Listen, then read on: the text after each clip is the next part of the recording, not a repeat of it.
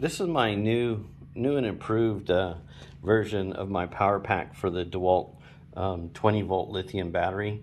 What it does is it converts the 20 volts down to 12 volts, and I have like a universal connector here for positive and negative, and I have a momentary switch right here. It's also a reversing switch, so forward sends 12 volts and a negative, and when I go backwards it's going to reverse the polarity, so I can rotate the motor clockwise and counterclockwise.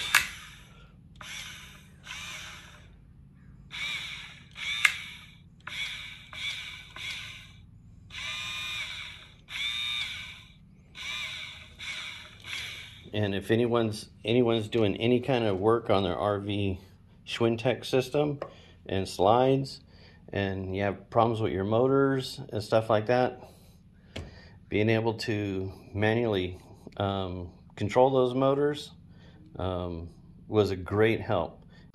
If you want to have some fun, try putting this RV motor back in to the Schwinteck slide rails. This slide rail is off the RV, but I'll show you all the problems that you're gonna be dealing with. This coupler right here has some splines in it that line up to this aluminum shaft right here. That coupler also has a little half or D-shape cut out in it where the motor lines up. So you have to turn it, try to find out where that D shape is. Let's see if we can get it. Trying to do this one-handed.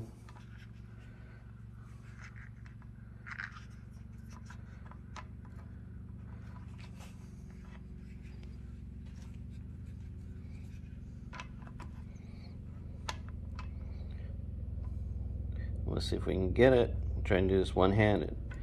Now your problem is getting it to line up with these holes on the top of the block.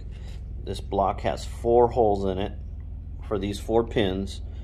For these 4 pins on the motor right there, they have to line up on it, and you need to worry about where this wire harness comes out. I put it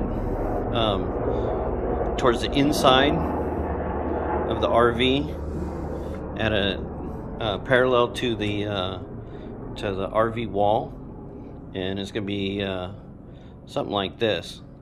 And now you have to try getting these pins to line up. Just with this button right here. It's a momentary switch. This momentary switch, all I do is just push it. Forward, go forward. And backwards, go reverse.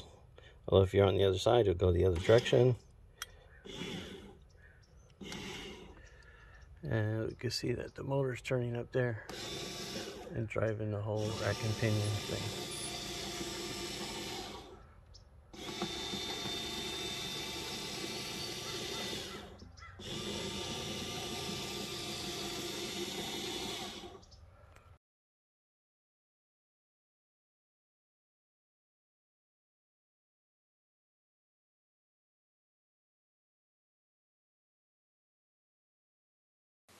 If you liked the video, please hit the like. Thanks.